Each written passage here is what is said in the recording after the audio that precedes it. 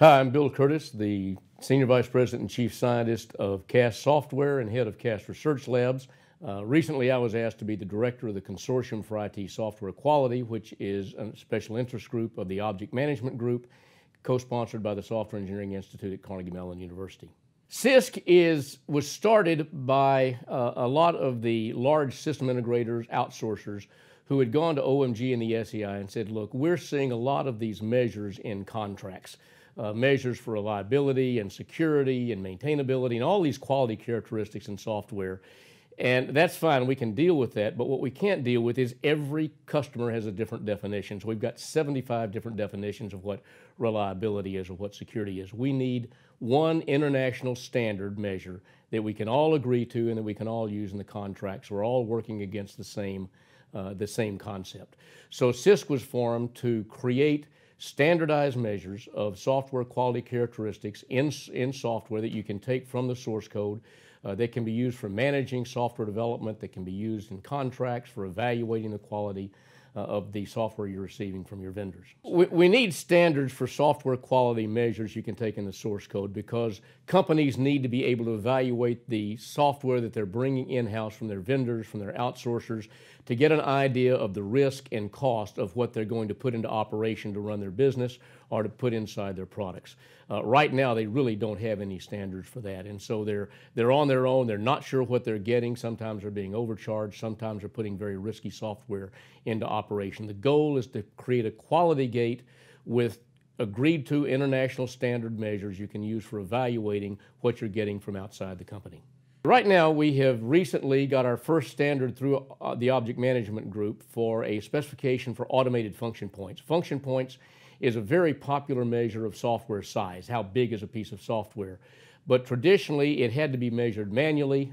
There were guidelines for how counters were supposed to count it, and they interpreted those very subjectively, and so you could get a 10% difference in counts between different counters. So we needed an automated standard to make it cheap and to make it consistent and to make it capable of being measured on a continuing basis rather than once every several years.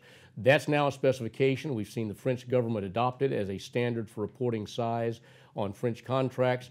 I think we'll soon see other governments adopt it. A lot of companies are now starting to use that internally to measure the size of their own software.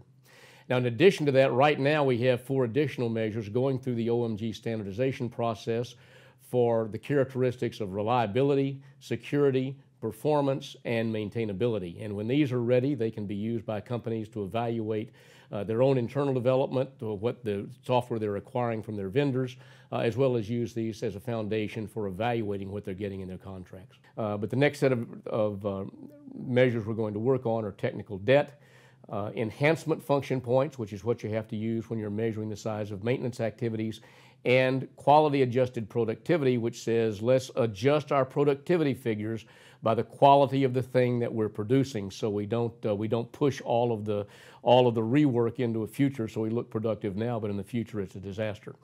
So those are some of the measures we're going to produce. Those are the ones that our sponsors have asked for: technical debt, quality adjusted productivity, and enhancement function points. Beyond that, we'll continue to work on what the sponsors set as priorities. So part of the value of sponsorship is you set the priorities for the measures we'll specify and introduce into the OMG standardization process. When we started CISQ, we had 24 companies join. We had executive forums where they told us the kinds of measures they felt were most important for their own operations. 24 companies decided to join, and these were big IT shops from Fortune 200 companies. They were system integrators and outsourcers, and they were small companies that provided products and services into the IT space. And they met for a period of 2 to 3 years to define these measures and to get them into specification forms so they could be submitted to OMG for standardization. Recently, we've gone to a more traditional OMG sponsorship form where we have sponsors. Typically, they're large companies or they're especially system integrators and outsourcers that sponsor CISQ, and membership is now free. Any individual can go to the CISQ website, push the membership button, fill out some information, and request a password, and we'll provide it to you, and then you can go inside the website and get access to all kinds of information. You can access the standards. There's white papers that describe how to use the standards in contracting and other kinds of uses inside an IT organization. So membership is free. We encourage you to join. We have members who are blogging about their software quality issues. We'll be creating discussion groups. We'll have standards there. So it's going to be a very active website focused on structural quality, the engineering quality of large software systems.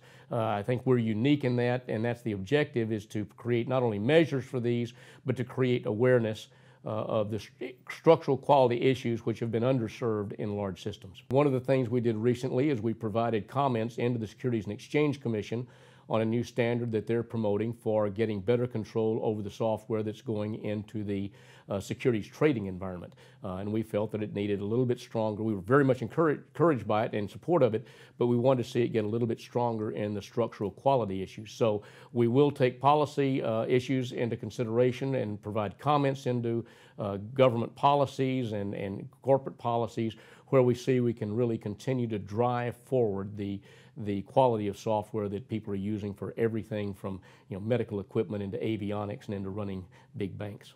CISQ continues to run a series of seminars at the OMG meetings. The nice thing is OMG meets all over the U.S. and overseas, especially in Europe.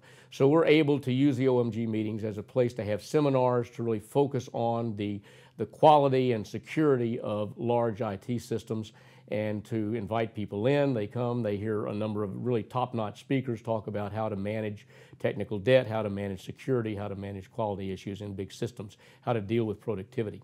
Our next event is going to be in Austin, Texas at the OMG meeting in September. It'll be at the Sheraton, the Capitol, in the center of Austin, right near 6th Street, so you'll have a ball while you're there. On Wednesday, the 17th of September, we're going to have a full-day dedicated CISQ seminar on technical debt, managing technical debt, and managing the security of systems.